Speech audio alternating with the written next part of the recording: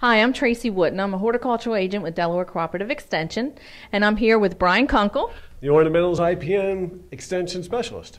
And Brian, we have our garden helplines open now. Here it's the end of April, and one of the big questions that we get from a lot of gardening people is they're worried about bagworms. Is that something we need to worry about in April? No, not necessarily in April, but definitely should look at your plants for them now. Okay, so if I find some, do I spray for them in April? No, spraying is usually best sometime around the middle of June, maybe a little later. So what do I do? Like pull them off the tree if I find them? Yeah, hand picking is a great way to remove bagworm populations from your plants. So it's not that hard to do? Oh, no, not at all.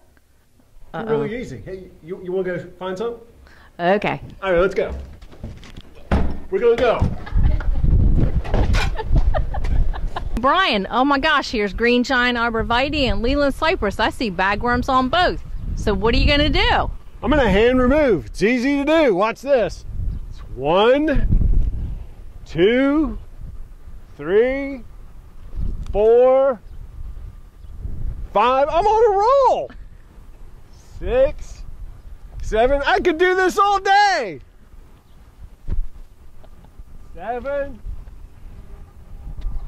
8, 9, as high as I can go. 10, 11. Ow!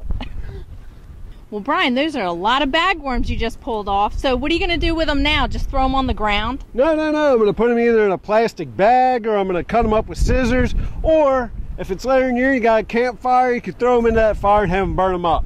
So for more information on how to control bagworms, contact your local Cooperative Extension office.